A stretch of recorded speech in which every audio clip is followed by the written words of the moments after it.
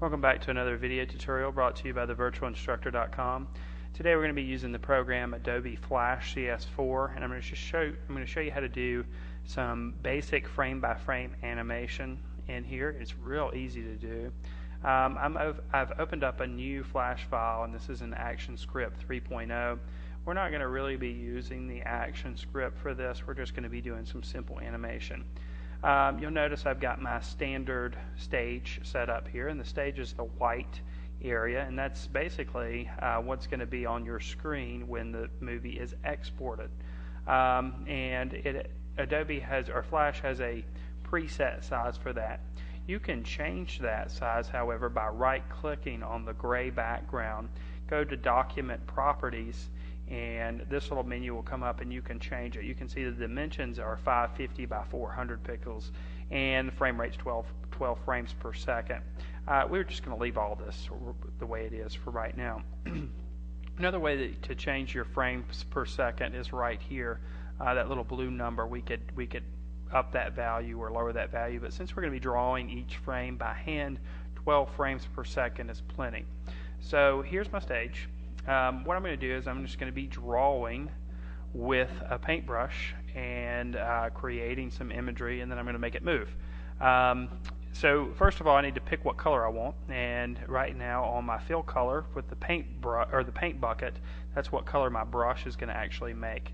It's black. That's cool with me. I can click on the paint bucket when I do, or the paintbrush, excuse me. When I do that, these options pop up at the bottom. This first option is the brush size. I can make it really small, or I can make it really large. For right now, we'll keep it on the small end. And I can also change the shape. We'll keep it a round brush right now. Now, like I said, I'm just going to draw a basic little animated little sequence here for a second. But before I do that, let's talk about the timeline. The timeline's up here at the top in mine, although you can pick a different setup. And maybe your timeline will be at the bottom. If you don't find your timeline, if you don't find it on your screen, you can click Control-Alt-T to bring it up, or you can go to Window and select Timeline. I like to think of a window as you look through a window. So if you're having trouble finding anything on here, if you go up to Windows, it'll probably help you find it. All right, this thing right here, this little square with a circle in it is called a keyframe, and right now it's a blank keyframe. There's nothing in it. Since we're going to be drawing frame by frame, we want to create some blank keyframes in here. So to do that, what I'm going to do is I'm just going to click in the next section, and I'm going to hit the F6 button, and you'll see it creates new keyframes for me. And I'll just go ahead and create 15 of those. So right now my animation is going to be a second and then 3 frames, because it's 12 frames per second. Now I'm going to go back to the first keyframe and make sure that I've highlighted that, and that tells me what keyframe I'm working on. Okay. Also, Flash works in layers, much like Photoshop and Illustrator, but maybe we'll talk about that more later. This little tutorial is only about creating a basic animation. So we're going to click on the first keyframe. Okay. Then we'll make sure paintbrush is selected. Then I'm going to go down here and I'm just going to draw something. And right now I'm just going to draw a circle. Okay, and I'm going to make this circle move from one side of the stage to the other. Okay, so I've drawn one circle. Now if I go up here and I click on the next keyframe, our circle disappears. Okay, but it'd be helpful to be able to see that.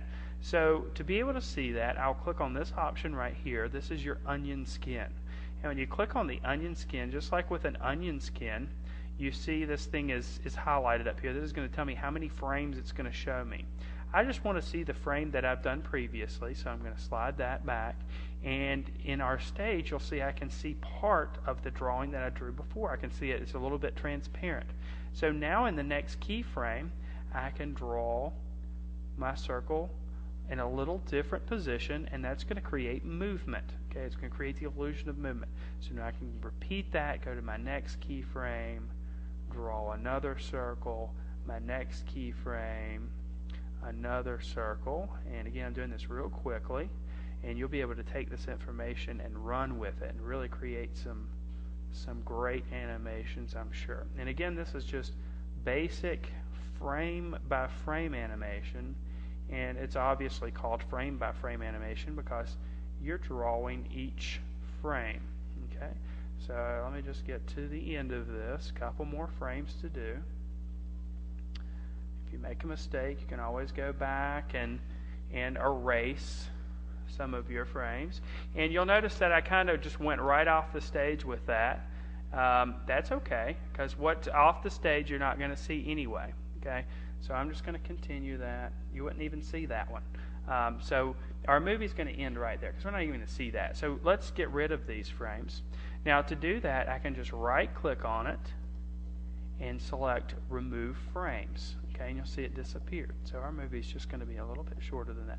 Now let's say I want to see what I've made. Well, if I hit enter, you can see it kind of plays it inside of the program.